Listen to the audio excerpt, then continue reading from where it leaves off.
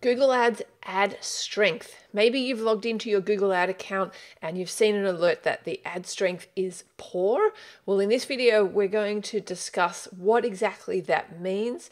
Is it really worth paying attention to, and how you can look to improve it if you think it's worth it. If you like this video, don't forget, hit that thumbs icon and subscribe. Let's go do this. Okay, if you're not sure what I mean by a poor ad strength, let me show you a Google ad in my account where it says that. Here we are in my Google Ad account, and as you can see here for one of my ads, it's telling me that the ad strength is poor. And it's going to give me suggestions on how I can improve the ad strength.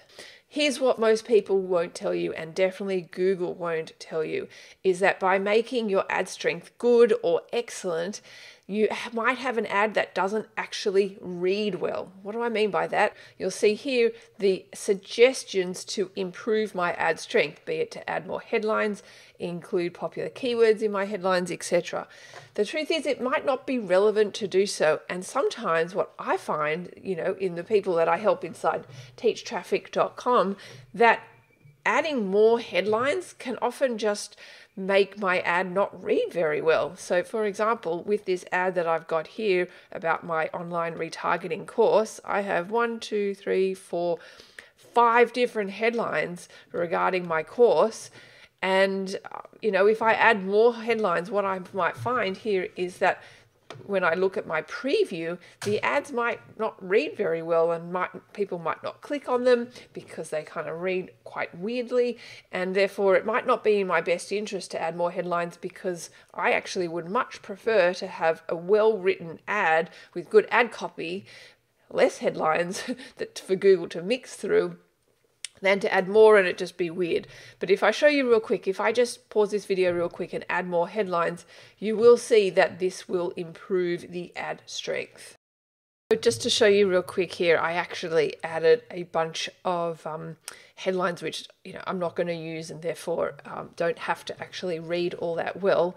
But I have included, I would say, up to 15 different headlines. So I have managed to get this have a check mark to add more headlines. I also tried to include popular keywords in my headlines, even though I'm not allowed to have Google remarketing because they're trademark terms and Facebook, but I just tried to do it for the purpose of this video, and still my ad strength was poor. So I really don't pay much attention to the ad strength, because I do know I have many accounts that I help people with that have a poor ad strength, and their campaigns work extremely well. They get really good click-through rates and really good conversion rates. So don't be too concerned about this ad strength.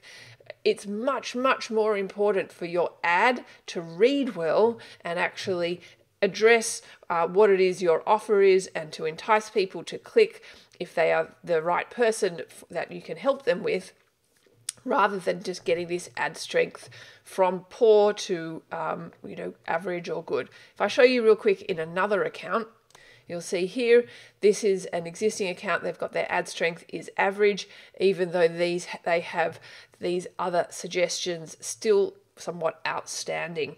So there you have it. Don't really get too concerned about the ad strength. There are ways you can improve it, like I've shown you before, be it to solve whatever it is Google's telling you to solve, but that doesn't necessarily mean it's in your business best interest.